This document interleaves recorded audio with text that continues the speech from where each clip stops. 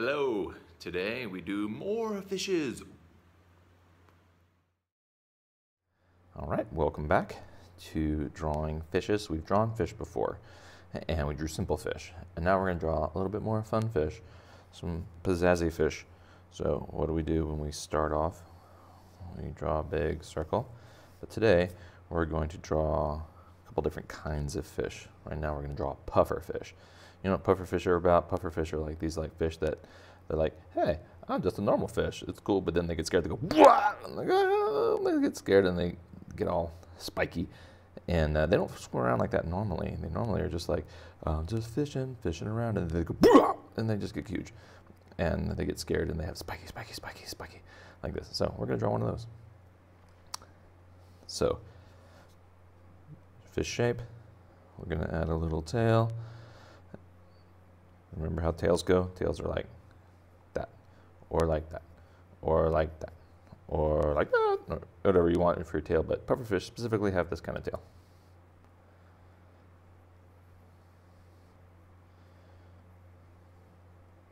All right, remember, we want to have shapes first, and then we build details, and then we use the magic of an eraser, because erasers are your best friend. They are not about errors, they are about being a real artist. Okay, so this guy has got his fish eye, and because it's a little bit scared usually whenever it wants to puff out, you have a puff face like, oh my goodness, I'm puffed. I puffed all over myself. I don't know if I can say that. Anyway, the spiky things, super easy. We're gonna go spiky around here, right? And they don't go all the way around the fish. Spikies, or the pufferfish, really just kind of have them mostly around their bellies. Spiky belly, which is weird, right? Like, it'd be a bummer to have a spiky belly. No one to rub your belly. I have 0 people rubbing my belly, but if I was like a dog or something like that, then I would want people rubbing my belly, but as it is, I'm not a dog, and I want 0 people rubbing my belly. All right, so he's got some spikes. If you want to make some spikes bigger than others, that's okay, it's cool. You want to try to distribute them not evenly, but like, you know, a little bit of variance. You have the size, you see how I did the size is different. Because what do we always say? We say, Brady, drawings love difference. They like things that don't look the same. All right, got a fin here. Okay, cool. So we more or less have a pufferfish now. So you know what we can do, just because we're fancy? We can put another eye over here, just like that. All right, so this is how we draw a pufferfish, but we're in Brady's art class. Brady's art class is not interested in, I'm just gonna draw a pufferfish. I'm gonna draw fanciness. So when I think of this pufferfish, I look at him and I'm like, man, that guy's got spikies everywhere. And I think, who else has spikies everywhere? And I'm like, punk rockers. It's like, this guy is like a punk rock pufferfish, which also has beginning P's. So it's got a little alliteration, which is fun, especially if you're giving presentations. Also starts with P. Look at me, punk rocking P presentation with a pufferfish. I'm about to let's get a job doing TED Talks. All right, here we go. What do all good pufferfish, punk rock pufferfish have? Mohawks. All right, and this is like this little curly Q here. This is a nod to a little bit of like the 50s hardcore guys, like the Greasers. I've only seen, I wasn't really around much in the 50s, so I think of the Greasers only because I've seen exactly like one movie involving them. I think that's, it's literally called Grease, which I've just maybe now putting that together. Here we go. He's got a little curly Q, because it's also a little bit cute with the punk rock.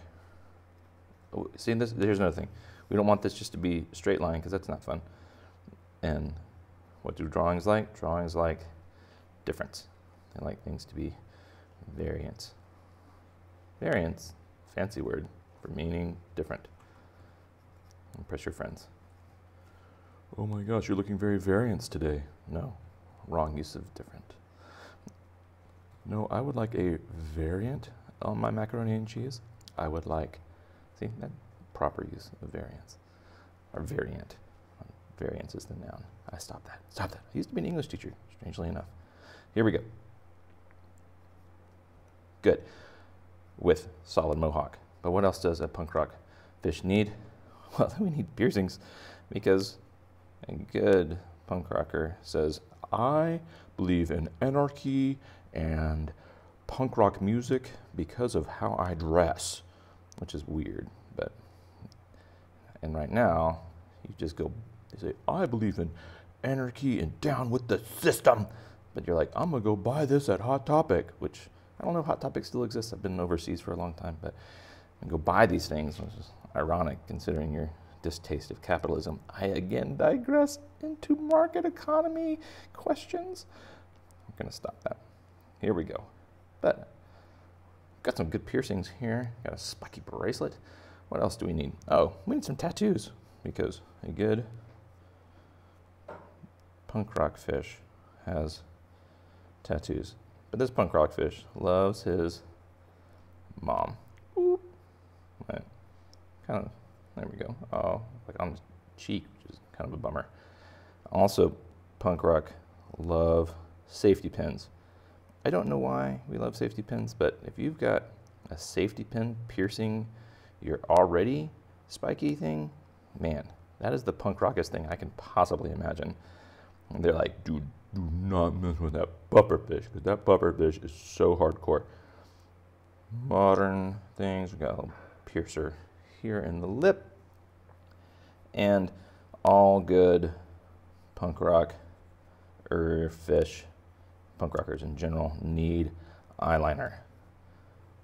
There we go. So we're going to have some eyeliner here to say, man, I'm so hardcore, I do not even care. I've got eyeliner on, and I've got a safety pin in my face, and I've got another safety pin over here. Why is it full of safetiness? I don't know. Maybe it's just the only needle I could find. Anyway, don't pierce yourself, because that's probably a bad idea and also very unhygienic. So what we do now with these guys, these little, we'll just put a little dot, little bitty lines here to kind of give it some depth. These guys are going to say, hey, see how they're smaller? They're going to be behind the roundiness of the fish. So this is going to say, that's cool, this one's behind.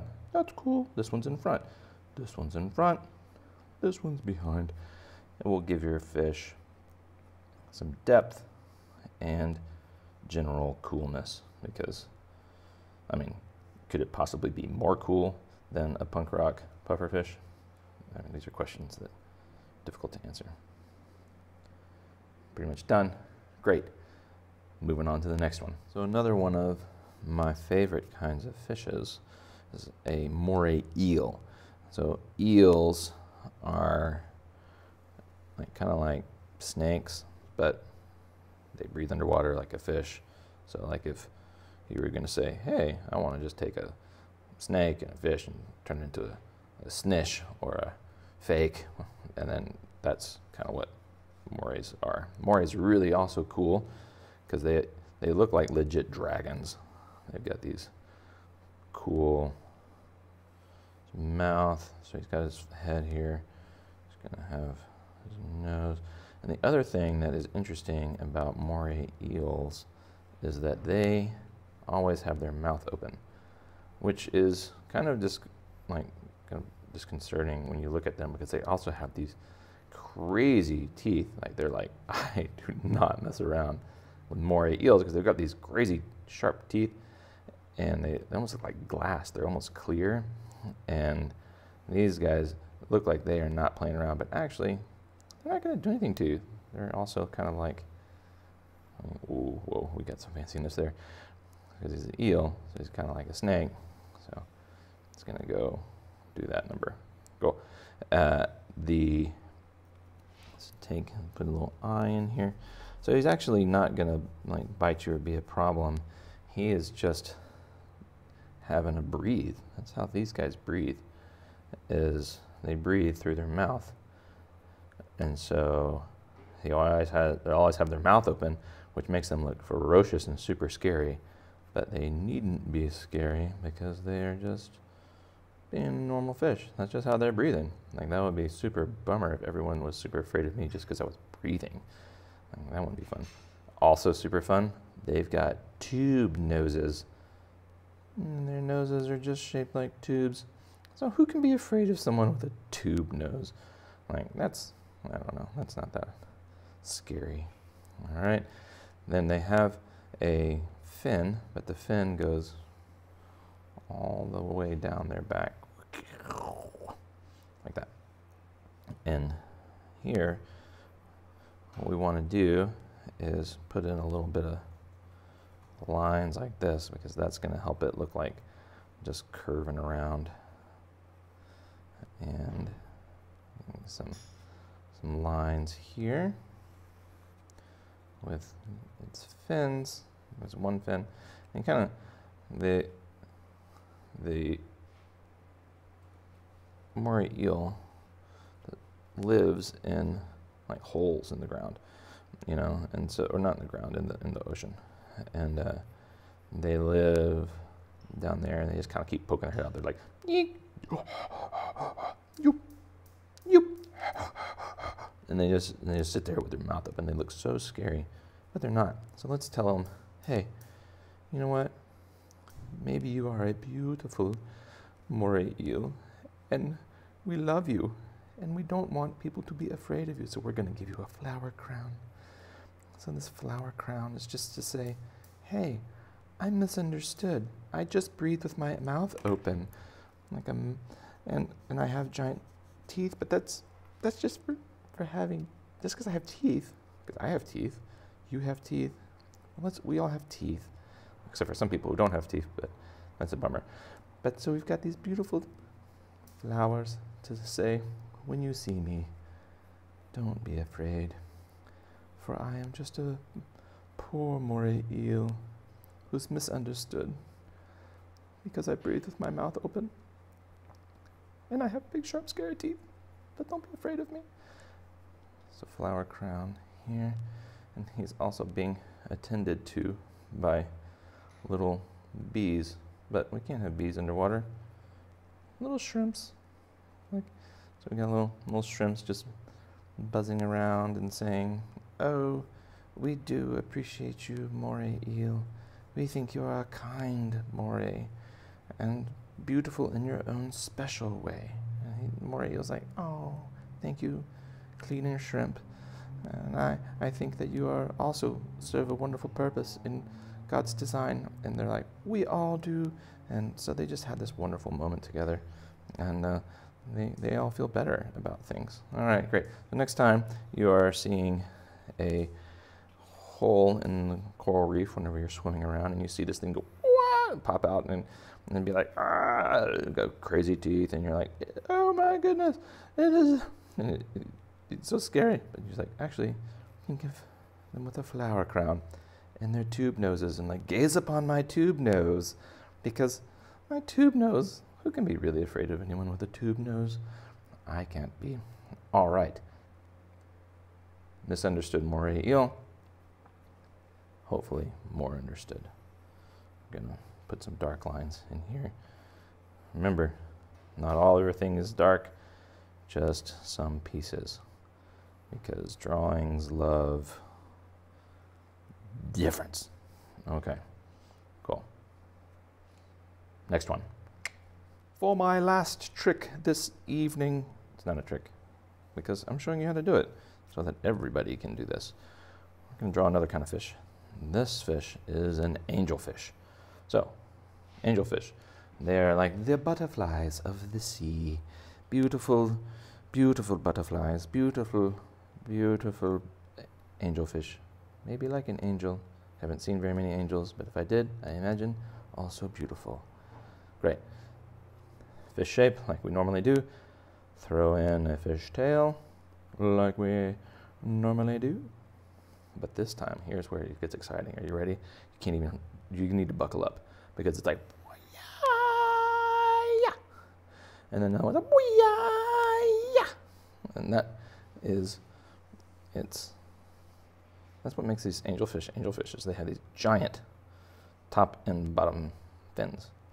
And so this is gonna make it, and then also angelfish don't have necessarily this shape, they have this shape, right? So I'm gonna give him a pointy nose, and like so. Great. My friend the eraser, come up and clean it up. We use guides, we do not just draw the shape cold. Our fish will look lame otherwise. Also, I do want to point this out. I do not just know how to draw an angelfish. It's not just in my head. I looked these things up and I use reference pictures. You know why? Because all artists use reference pictures. None of these guys just have it stuck in their head. So don't think that these artists just have an infinite amount of like reference ideas in their head. They don't. They look up reference pictures. There's nothing wrong with looking at reference pictures, and I say there's not even nothing wrong. That's absolutely right. Look up things and how to draw them, because I for sure didn't just know how to draw an angelfish. I looked it up. And good news, you have Google, or an encyclopedia, or a fish tank, or I don't know where else fish live. The sea, maybe. Maybe fish live in the sea. Okay, great. So this guy's kind of got his pouty face on. And he's like, I am an angelfish, and I am beautiful. I am a little bit snooty. And snooty people have this kind of fancy mustache, right? And then he's like, I am too beautiful for my own good. And this angelfish is just like, oh no, I can't even, because just too much beauty with my beautiful self. And you've got this, and sometimes angelfish have these kind of cool feeler dudes out here like this. All right, so this angelfish has got beauty down here, and they're so colorful. I mean, the angelfish really are beautiful, but I think that sometimes when you're so beautiful and you know it, that can be really off-putting. So this angelfish knows how beautiful he is, and everybody else knows, and he's just like, look and gaze upon me in my mirror. And it's the morning time and getting ready, and he's like, oh, mirror, mirror on the wall, who is the fairest? And he's like, you are angelfish. And like, oh my, I knew it. I knew it. But really, we all know that is not delightful. But this angelfish is a little snooty. And so we're going to give him a beautiful little vanity set, because he's just getting all of his whiskers froofied by cleaner fish, or cleaner shrimp. They're just like, oh, you're looking beautiful today, angelfish. And he's like, I know, but please continue to tell me such things. Tell me beautiful things, cleaner shrimp. And they're like, oh, your mustache is so long and so full, and I'm going to put wax on it to make it look beautiful, kind of. And then he's like, oh, yes, I want this. And then this other angel, he's like, oh, your eyebrows are even beautiful. And he's like, I know, but never stop telling me all of these things. And this cleaner fish is up here going, I'm going to just make sure that your top fin is beautiful. And they're like, oh yeah, great. And this cleaner fish actually is like, psst, psst, gonna give you psst, psst, like he's gonna give you perfume. And so he's just spraying perfume on you, like, oof. And this guy over here is powdering his face with a big sponge, which also lives underwater, so that's good. I guess he could hypothetically have a sponge. And he's like, powder, powder, powder, powder. And this guy's also gussying him up. And what does fish perfume smell like? Probably smells a lot like fish food, which if you've ever like smelled fish food, this is not a delightful smell, but this guy's like, I love it, and all of the ladies will love it, and I will love it, and the men will love it, and I will be amazing. And but I think if we follow the rest of the story, it's going to be a little, I mean, I hope he learns his lesson. So we have a beautiful angelfish who is a little bit snooty, but we watch the rest of the story. Hopefully he gets cooler and less lame. And all right, we got this dude. Throw a little, this guy needs a little scales up here. And oh, thank you, cleaner shrimp. Okay, great, cool. So what we're gonna draw right now, well, we've been drawing some fish, but let's now draw a shrimp, because there's lots of shrimp in the sea, and there's lots of fish in the sea as well, but there's also lots of shrimp. So if I'm gonna draw a shrimp, it's basically a big Cheeto shape. Not like traditional Cheetos, but puffed Cheetos, like puffer Cheetos, which I don't know, which one is better, puffed Cheetos or regular Cheetos. This is just like cheesy flavored air, which I do like, don't get me wrong. And if Cheetos wants to sponsor this drawing thing, I'd be super okay with that. I also love hot Cheetos. Anyway, you like hot Cheetos? So, Cheeto, I digress. He's gonna have himself a tail, not unlike fish tails. All right, and shrimp have actually these little eye stalks. Like you can have an eye here, but I think it's gonna be more fun to have a shrimp with his eyes up like so, not dissimilar to the crab. And the Cheetos, well, not Cheetos, what's his name? It's just shrimp. They actually also have these kind of pointy faces, which is, just gonna throw that little triangle in there. And then, if you ever look, and the other thing that shrimp have are like awesome antennas. Like these antennas do not play around. They're like 3 times the size of the shrimp body. And so this guy's gonna have, if I was drawing a real shrimp, it'd be like off the page. Then we're gonna have, I'm just gonna give him some little face, little mouth thing. He's gonna, and then all I do is throw in some arms. All right, and then we got, like, you know, when you're enjoying shrimp, I always think of shrimp. The shrimp are kind of like bugs in the sea. Like you're just more or less just eating kind of like sea bugs, which are delicious sea bugs, don't get me wrong. I always think of like shrimp as just kind of being like, they're not like actual fish. They're more like, I don't know, kind of like sea bugs. All right, so these guys, also a fun thing about shrimp is they swim backwards. So this guy's like, boom, boom, boom, boom, boom. He goes this way. So I figure if we're gonna add some pizzazz, which we are because we're in Brady's art class, our pizzazz will be going that way. Maybe he's got a jetpack on. No, I'll keep drawing jetpacks. He's gonna have a bicycle. He's gonna be having a bicycle, but he's riding his bicycle in the proper shrimp fashion, which is this way. It's not a trick bicycle. This is just how shrimp ride bikes, is that they steer with the handlebars going this way, and they go cruising. There we go, and they cruise that way. And but friends, we must have safety measures because we are a modern shrimp. He has helmets for safety